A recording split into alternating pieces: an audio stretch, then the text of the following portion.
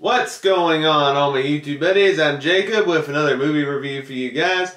Continuing on in my run-up to Terminator Dark Fate, I gotta review this sequel that's just incredible and one of the best sequels in action movies I've ever seen.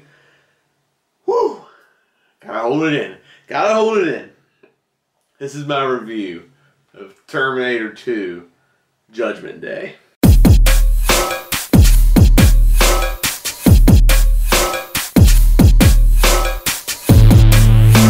Terminator 2 was released in 1991, 7 years after the release of the original Terminator. The reason it took so long was because James Cameron wanted to have time for a bigger budget and room to have more expensive and more extensive visual effects to fulfill the vision he wanted for the sequel, which required groundbreaking CGI at the time. This was among the first big movies to extensively use CGI in its movie. We'll get to that more in the film. James Cameron also directed the original Terminator, and some other movies he's directed include True Lies, The Abyss, Aliens, Titanic, and of course Avatar. So in Terminator 2, Judgment Day, nearly 10 years have passed since Sarah Connor was targeted for termination by a cyborg from the future. Now her son, John, the future leader of the Resistance, is the target for a newer, more deadly Terminator. Once again, the Resistance has managed to send a protector back to attempt to save John and her mother, Sarah. The movie brings Arnold Schwarzenegger back as a T-800, this time as the protector to save John and Sarah. Linda Hamilton returns as Sarah Connor. We got Robert Patrick as the T-1000, the more advanced, deadly Terminator that's sent to kill John Connor. And we have Edward Furlong playing John Connor. What can I say about Terminator 2 that hasn't been said already? This is easily regarded not only as one of the best action movies ever made, one of the best sequels ever made, but it's highly regarded as one of the best movies ever made, especially in terms of blockbuster status. And I'd say this is probably my favorite James Cameron film as well, because he worked so hard to make a more ambitious sequel with a higher budget and more extensive visual effects without sacrificing the quality of the storytelling that made the original Terminator so awesome. And the end result, it's a fantastic movie. It's definitely paid off. I think this was the highest grossing film of 1991, if I'm not mistaken, and it was very well deserved. I love seeing the cast in this movie. Arnold Schwarzenegger is excellent once again playing the T-800. And it's crazy because he did a great job playing the villain role in the original Terminator, but he's just as awesome playing the good guy hero role in the sequel. Maybe a little better, actually. It's cool seeing the characters flip-flop in both movies, the actor, and still do great on both sides of the coin. I like that he still kept some iconic one-liners and just an amazing presence throughout. It has some incredible action in there. And I think there's more of a character to the Terminator this go round, but in the first movie, because he hangs out with John Connor. John Connor tries to teach him how to act more like human than machine. One of John's pet peeves is no kills, because killing's bad, of course.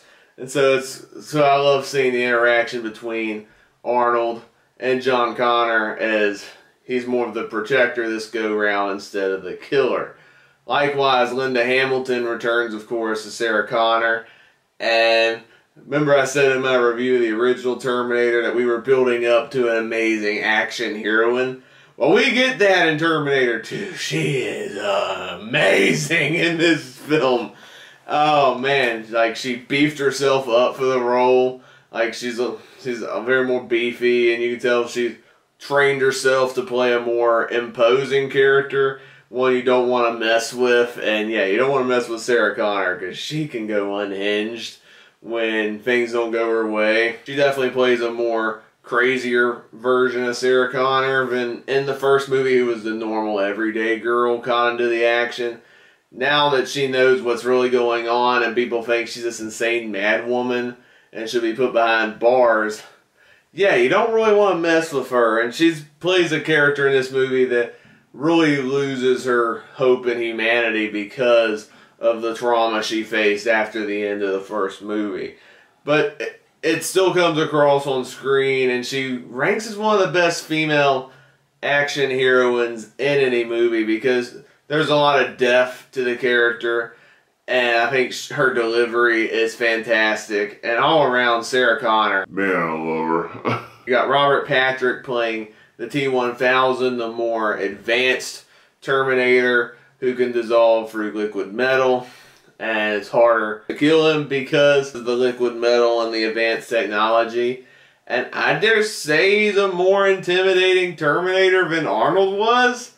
I don't know if that's an unpopular opinion or not, but he can be quite scary in this movie. Especially when he dissolves into liquid metal and it's hard to kill. Some of those effects are insane to watch. And it's crazy that a movie that released in 1991 mixes practical and CGI effects so seamlessly, and effects haven't aged a day. Compare that to the $300 million budget of Justice League, where the effects artists have a time covering up Henry Cavill's upper lip. No! Then you got Edward Furlong as John Connor, and a part of me wants to dismiss the kid as an annoying actor because John Connor is very annoying and obnoxious throughout, but at the same time, he's a 10-year-old kid who doesn't know if he believes in all this madness or not. He thinks his mom's really crazy, and it takes him a while to adjust what's really going on. But I think he did a good job. I enjoyed his dynamic, especially with Schwarzenegger in the film.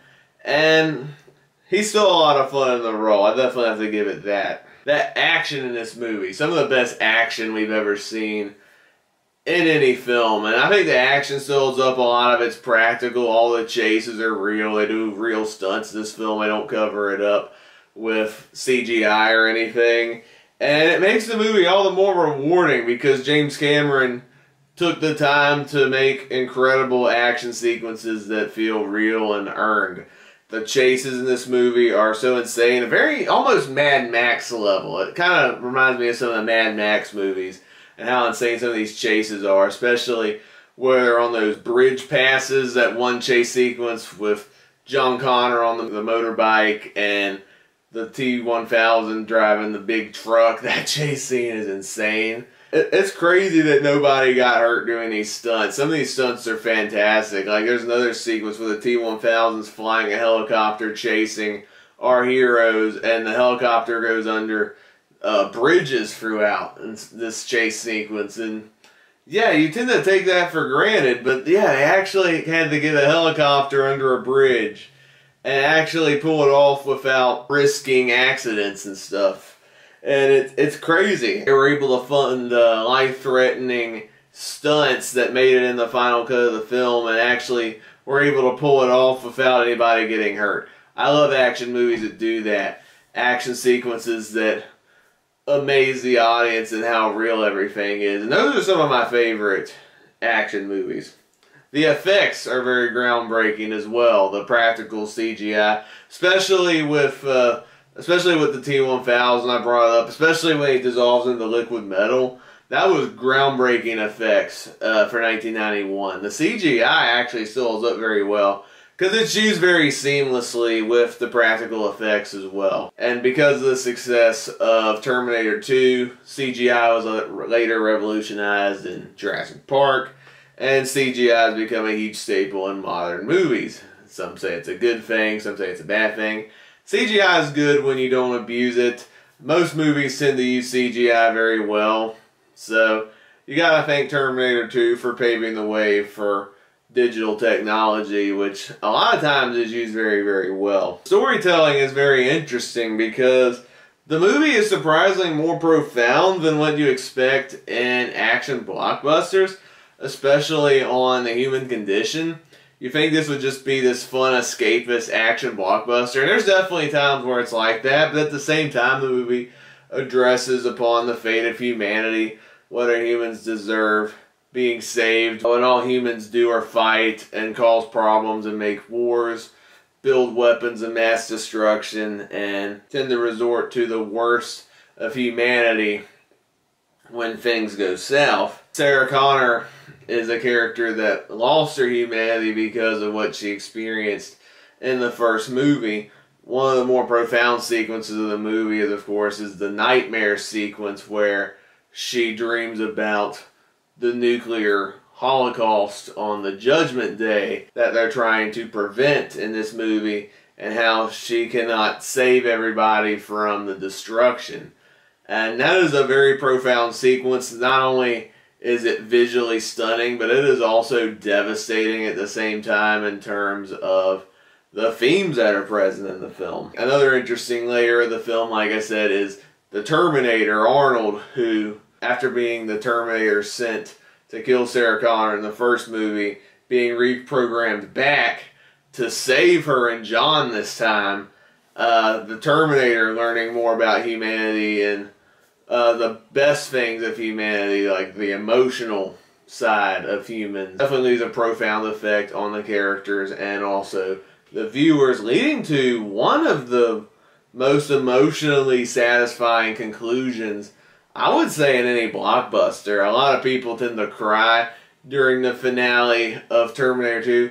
Didn't go there for me, but I can see why it affects a lot of people. And I bet if I was younger, I probably would have had a more emotional impact if I had seen it at a younger age. I didn't see it until a few years ago. It took me a little bit to see Terminator 2. The score in this movie, the music score, is much improved. It's not as cheesy and synth-driven as the original. It seems like they had more money to make a more epic score on an epic scope. And it's cool they brought the same composer back so he can make a more ambitious score. It's definitely held up a lot better. He got to touch up the iconic theme from the first and do it in a more epic scope. It also expands the mythology of the Terminator lore in very exciting and awesome ways. We got to see, one of the things I love in Terminator 2 is the whole idea of going past what you're destined to do and reshaping the future one day at a time. That's one of the coolest things about Terminator 2, especially with the introduction of Miles Dyson as a character. We found out he was the guy who created the technology that led to Judgment Day and the decline of human civilization, because he kept the Terminator arm that Arnold left behind in the first movie. There's definitely some interesting layers with that as well, what Sarah Connor wanted to do when discovering who the guy responsible for Skynet and Judgment Day was. And we have some very profound layers on, consequences of taking out people before they actually make the decisions that they were destined to do. And it definitely leaves you thinking, while also being an exciting and awesome action blockbuster. I love Terminator 2.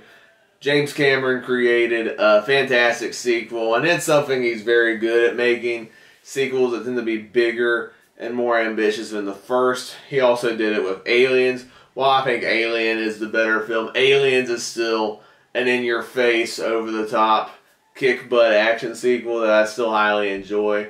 And Terminator 2 is even better. He took the mythology of the first movie, touched it up with a bigger budget, and made an awesome action film out of it. And I love it for that. Between the action, the characters, the score, the mythology, the groundbreaking effects, Terminator 2 is just awesome. It kicks so much butt, and it's easily among the best action movies I've ever seen. Definitely up there for me with Mad Max Fury Road and John Wick and Raiders of the Lost Ark. Those are probably my 4 favorite action films, hands down. Seeing Terminator 2 actually gives me more excitement for Avatar 2 because of James Cameron's track record with sequels. I wasn't a big fan of Avatar, but I think with James Cameron's past history with sequels and doing a great job of expanding the mythology and lore that was set up in its predecessors, I think the Avatar franchise can actually get better than what the first movie set up. So I'm hoping Avatar 2 is worth the 12-year wait, and it's going to be awesome, but we'll see when we get there. But as for Terminator 2 Judgment Day, I'm going to give the film a 5 out of 5 stars, and on the 100-point scale, it's getting a 100 out of 100. So that wraps up my review of Terminator 2 Judgment Day. I wanted to get those two films out of the way before seeing Terminator Dark Fate. I'm about to see it in the next day or two because even though the movie's not doing well at the box office, I'm still excited in seeing the film because of James Cameron back as producer, Linda Hamilton coming back as Sarah Connor. I think it's going to be an interesting experience watching it without seeing the other Terminator sequels, Rise of the Machines, Salvation, Genesis, because they weren't as well received. It'll be interesting to see what James Cameron does after so many years of being on the sidelines. And I just want to see a fun movie. And we'll see how Terminator Dark Fate goes for me, considering I've heard mixed things, especially from fans. Critics seem to like it more. I'll let you know my thoughts, and I'll have a first thoughts video of Terminator Dark Fate coming very, very soon. But if you've seen Terminator 2, let me know down in the comments below what you thought of the film. Did you love it? Did you hate it? Were you mixed on it? Whatever your thoughts are, please be civil and respectful of others. If your comments are respectful, your comments can be potentially seen in future comment shout-out videos. If you enjoyed this video, please give it a thumbs up, click that subscribe button to see more content, and the notification bell next to it to be notified of future videos. If this is your first video, besides movie reviews, I also do TV reviews, trailer reactions, ranking videos, and other fun stuff along the way. I have some more videos planned for you soon. Hope you all have an amazing day. God bless, and I will see you next time. Goodbye!